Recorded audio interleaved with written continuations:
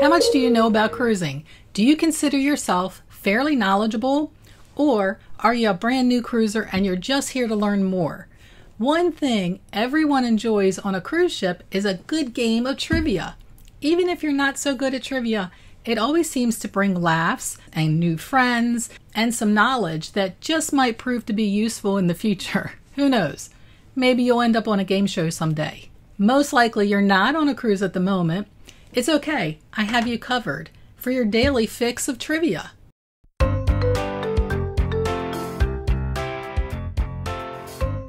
I know, maybe you were just searching for some new cruise content today. Maybe you were looking for something about a particular ship or a port of call. Stick around anyway. You may be surprised about what you're going to learn today, and you're going to have some fun. So grab a notepad and a pen, or bring up your favorite notepad app so you can keep track of your score. I'm going to mix up general cruise knowledge along with onboard experiences and some challenging questions just to see how much you all really know. Are you cruise savvy? First question, true or false? Never open your cabin's front door while your balcony door is open.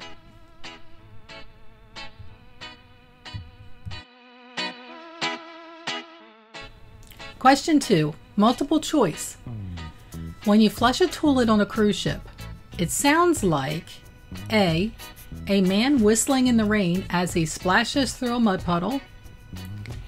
B, a violent rush of gurgling water coupled with a forceful suction. C, a frozen drink being blended on the Lido deck as the tip bell is being rung. Or D, nothing. It's practically silent, preventing the cabin below you from hearing it. Question 3, true or false? Cruise ships have a medical facility on board, but they do not have a dentist.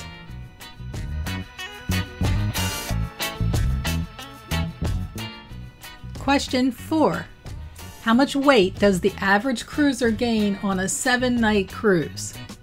A, 5 to 7 pounds. B, 10 to 15 pounds. C, just 1 or 2 pounds. D, 16 plus pounds. We'll talk about that one when we get to the answers. Question 5. Which item is not available for you to request from your cabin attendant? A mattress topper. B, extra pillows. C, extra hangers. D, an iron or a steamer. Number 6, another true/false. Some cruise ships have saltwater pools and freshwater pools, even though they're filled with seawater. Number 7, if my cabin is hot, it may be because A, the cruise ship is moving and they turned off the AC. B, my balcony door is open or unlocked. C, I didn't prepay for air conditioning. D, AC is limited to days ending in Y.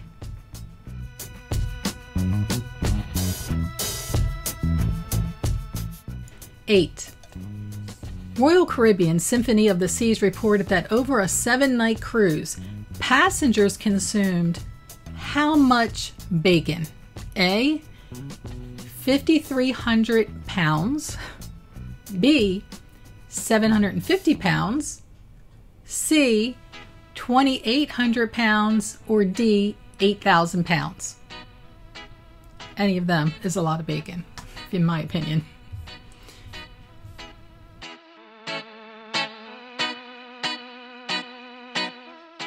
How you guys doing so far? You having fun? Pretty easy so far? Good. I'm glad you're still here. Do me a quick favor. If you're new here and you want to continue to hang out with Cruise Savvy, and we do all kinds of stuff here, go ahead and hit that subscribe button or like us so we know that you're out there. And if you're returning to the channel, thank you so much for coming back and stopping by and taking a minute to play cruise trivia. Question 9, true or false? If you miss your dining time at the main dining room, you need to find another dinner option.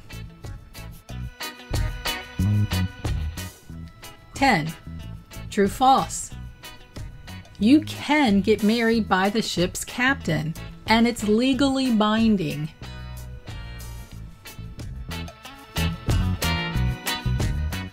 11, if you can't make a reservation for your favorite show, you may be able to A, sweet talk your way in, B, just pay for VIP seating, C, show up for standby, or D, sorry, nothing, you're out of luck. Number 12, what's the name of the ship's first big event when you set sail? A, Captain's Dinner, B, Sail Away Party, C, Sunset Soiree, or D, Bon Voyage Bash.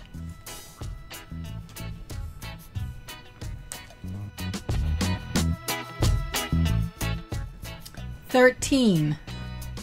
What is the cruise muster drill for? A, organizing excursions, B, learning to dance, C, safety briefing, or D, pulling into the dock."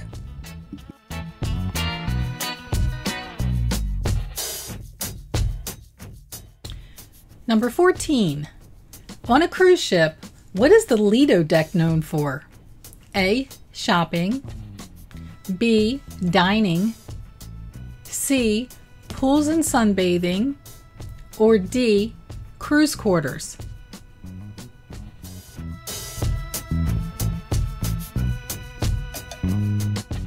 15. What's the biggest cruise ship in the world as of 2024?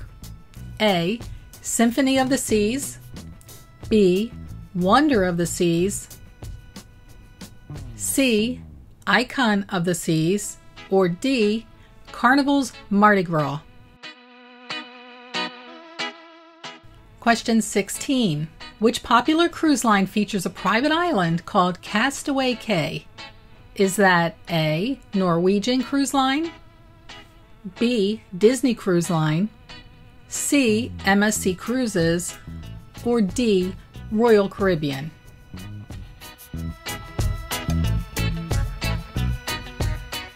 "17. What type of power do most modern cruise ships use to propel them?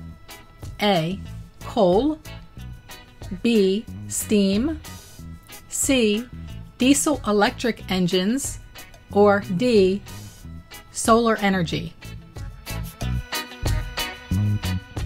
Question 18. What is the typical duration of a transatlantic cruise? Is that 3 to 5 days, 7 to 8 days, 10 to 14 days, or 30 days? I've never done one. Maybe one day.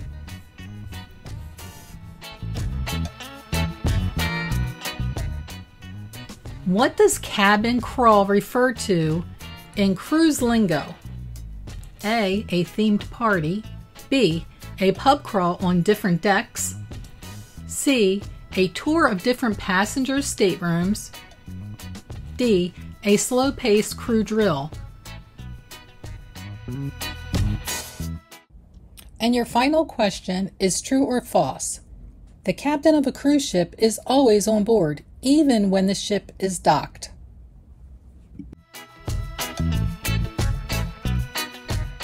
Okay, how did you guys do? If you need to rewind to go back and review anything maybe you weren't sure of, take a minute and do that. Go ahead and put the video on pause and we'll be here when you're ready. So we're going to go ahead and go through the questions real quick. Along with those answers, go ahead and give yourself 1 point for each one that you got right out of 20. Here we go. So the first question was, if you have a beautiful balcony room, never open your cabin's door while your balcony doors are open. That answer is true. Please, if you have a balcony room, don't try this one. Do not try this one. Opening the balcony door and the cabin door at the same time on a cruise ship, it creates a really strong draft and a tunnel effect. And this happens because of the difference of the pressure of the air outside on the balcony and the inside of the ship's corridors. The result can be an intense rush of air through your cabin, potentially slamming doors shut, blowing things all around, and in some cases can even be forceful enough to cause papers, curtains, objects to be swept and knocked over.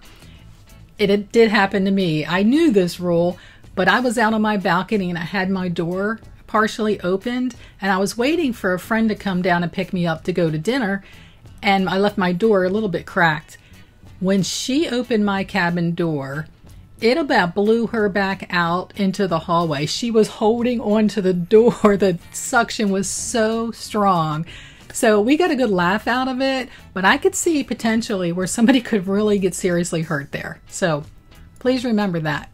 The next question was, when you flush your toilet on a cruise ship, it sounds like what?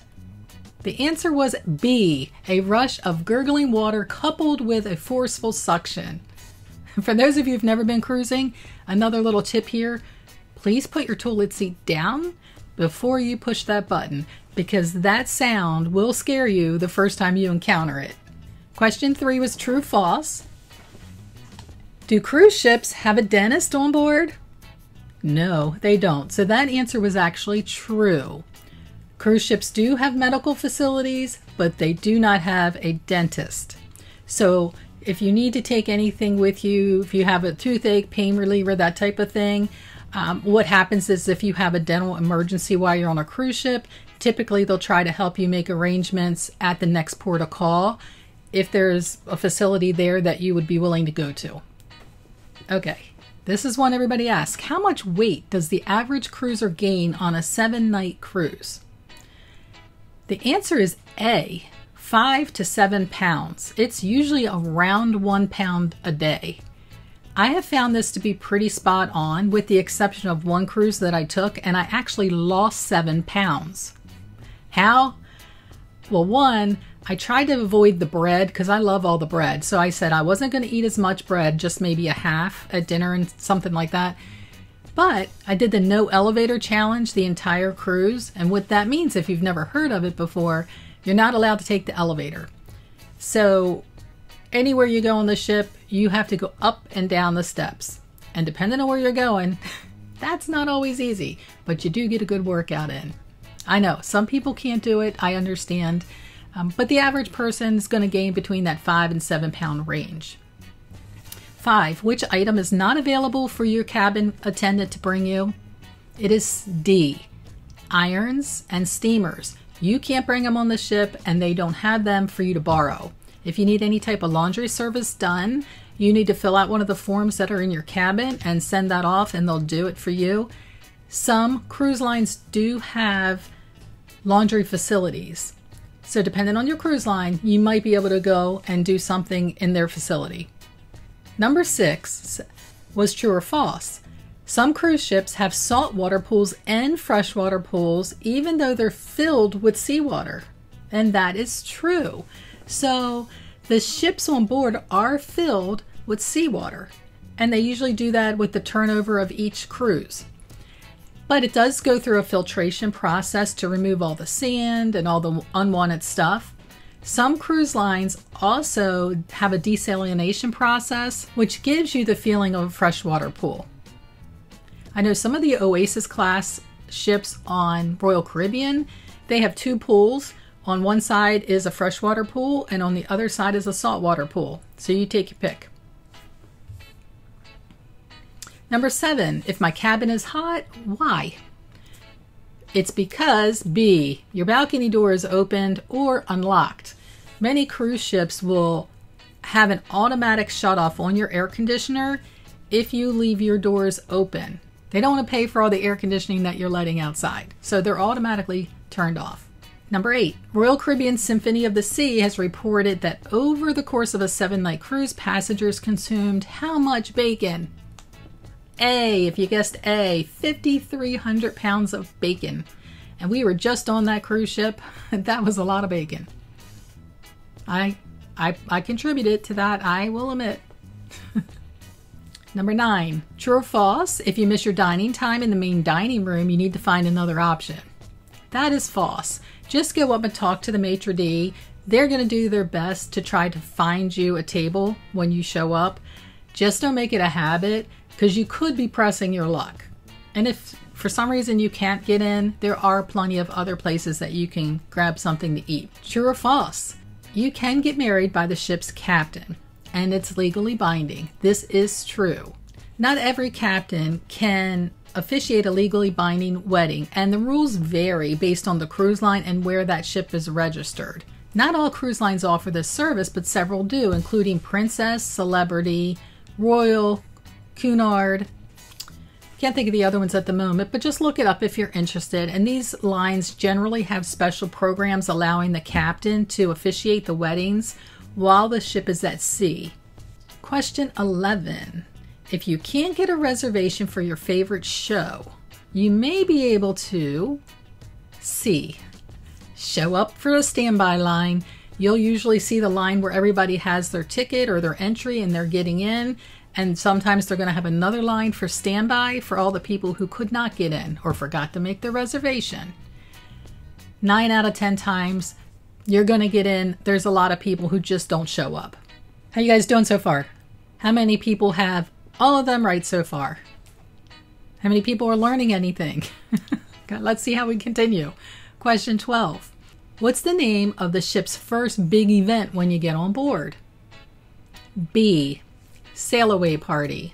You've heard of it, you've seen it. I'm sure you've seen some of those crazy wild parties on YouTube, especially if you're on Virgin Voyages or Carnival. They tend to have the wildest times out there on the sail away parties.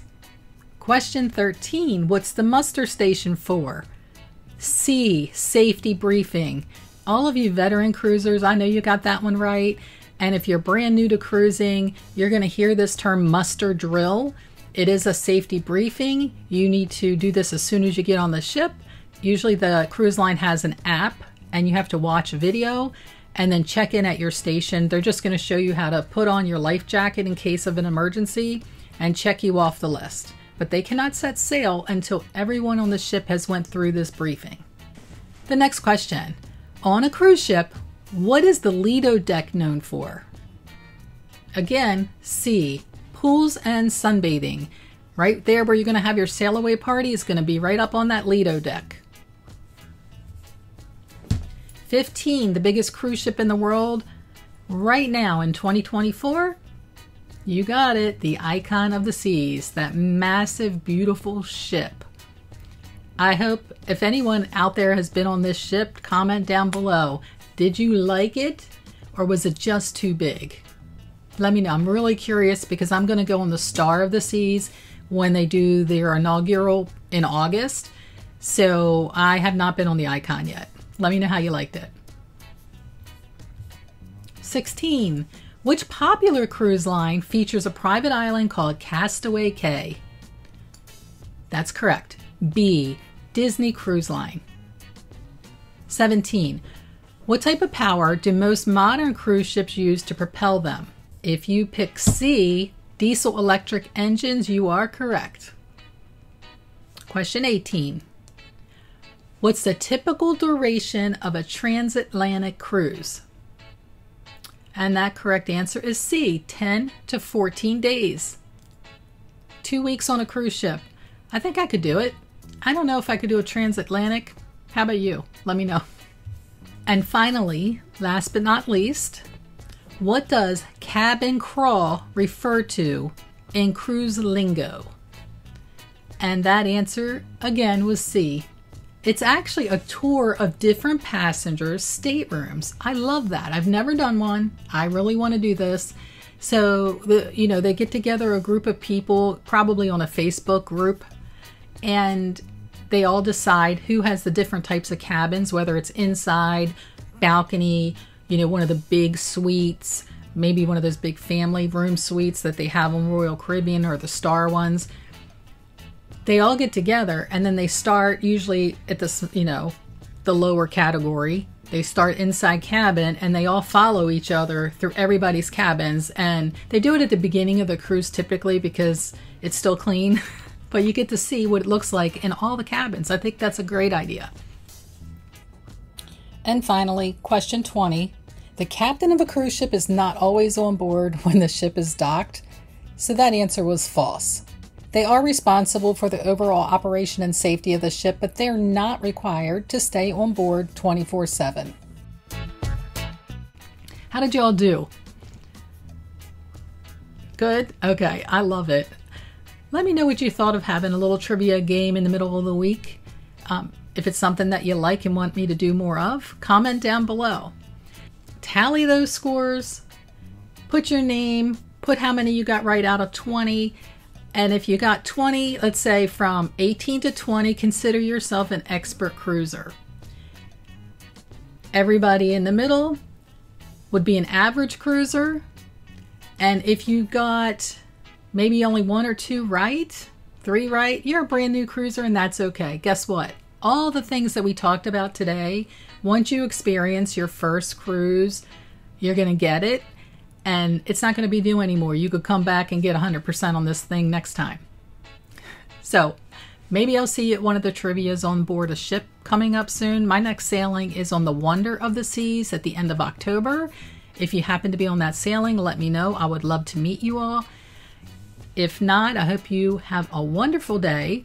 Don't forget to hit that subscribe button and like the channel if you are enjoying the content that we're putting out, because we're working hard here to try to make it a good place for you guys to come just to hang out and talk about cruising.